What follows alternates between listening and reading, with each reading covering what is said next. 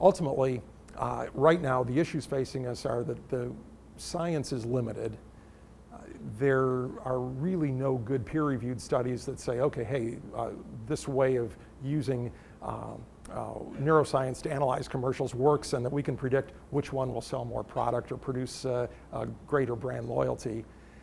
And we don't really have, at least in the public realm, a validation with sales.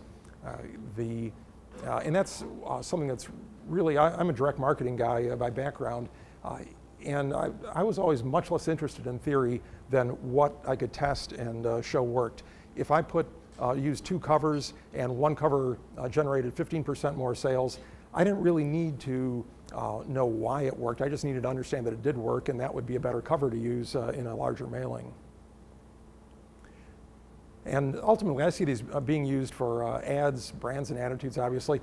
Products, I think, are something that are often overlooked. People always talk about analyzing ads with neuromarketing, but to me, it's a lot more interesting and exciting to think that you could develop a product that really lit up people's brains versus simply creating a better ad for that product. Now it's time to change gears. That's a metaphor. It took a lot of effort to find a gear shift with a clock on it. You've heard about subliminal ads. If you look, there's a very faint, almost imperceptible image of the cover of my book that's going to be out next month. I might have hit it a little too hard, I guess. You can really see it, can't you? But the reason I'm bringing that up is, in talking about neuromarketing, to me, an area that can be very illustrative is a lot of behavioral research that's going on. We had that little video from Dan Ariely before. He's a leading researcher in that field and is really creating tremendous insights that I think they don't necessarily replace neuromarketing technology and those sorts of hard science techniques for measuring response, but to me, from a marketing and advertising standpoint, are equally important. Just a couple real quick examples here. These days, everybody's talking about socializing and online. Everyone wants to be social media experts and so on. How many folks are familiar with the ultimatum game here? No? Okay, good. It's a very, very simple process. 2 subjects. One is given $10 that they can keep some and give the remaining portion to the other subject.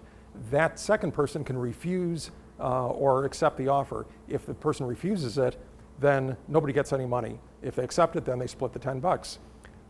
Pretty simple game, and you would think from a rational economic standpoint that the second person would take any non-zero offer because, hey, even if it's only $1, it's $1 more than you had.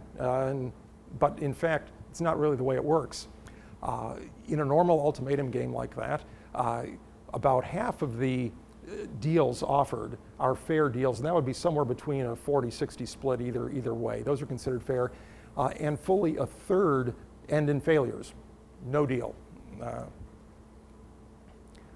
What some research has found was by simply having the subjects converse a little bit before they played, and they weren't talking about the game or strategy or what would be acceptable, they were talking about unrelated topics, that the number of fair deals went up to 83%, and the number of failures was cut in half to 17%.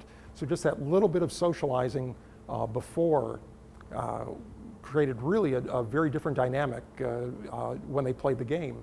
And I think this has implications all over the place, particularly in sales, where you don't want to get down to business right away because you have a lower chance of achieving a deal. And whether this translates fully into the social media world or not isn't clear. That work hasn't been done. But to me, it's a very simple little piece of research that I think is very telling from a sales and marketing standpoint. Looking at this image of currency here has primed everybody in this room to be more greedy and selfish. An experiment showed that when people were primed with that kind of image versus something neutral like a fish, they were about half as likely to help an experimenter during the course of the experiment. They didn't know they were being measured for that, but they were much less likely to help. Merely, and they weren't even aware that they were primed. It was either a poster on the wall or a screensaver on a nearby table. In a similar example, people were primed with either a neutral image or a currency image, and they ended up sitting farther apart, like 40% farther apart when they were primed with currency. So that has a lot of significance for all kinds of marketers, particularly nonprofit marketers. What kind of imagery you want to avoid when you're making your pitch, when what you want to put in your ads. Putting the wrong thing in there could prime people in exactly the wrong way. One last example that I find particularly fascinating is, and you're not expected to read this, but what this is a description of an exercise program. It starts out, tuck your chin into your chest and then lift your chin upward as far as possible, 6 to 10 repetitions and so on. The same text is in a simple font, an Arial-like font, and then a brushy font underneath. And subjects were asked, they were shown one of these and asked how long the exercise program would take. The folks who saw it in the simple font said 8.2 minutes.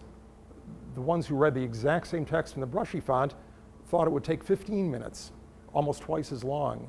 Again, huge implications for advertising. You don't just turn your graphic designer loose and say, okay, choose what you think looks best. There are places where a complex font may actually be good for your marketing program if you're perhaps trying to push something that is very expensive or complicated. That can actually add an air of complexity to it and difficulty, but normally simple fonts are a lot better, particularly if you're wanting somebody to do something, fill out a form, make it simple. That is the future of market research and, to me, all of advertising and marketing. Obviously, we've gained a huge amount of knowledge over the decades that this has been going on, but now I think with tools from neuromarketing and also from behavioral studies, we're finding out why some things work, and it's going to reduce some of those failures.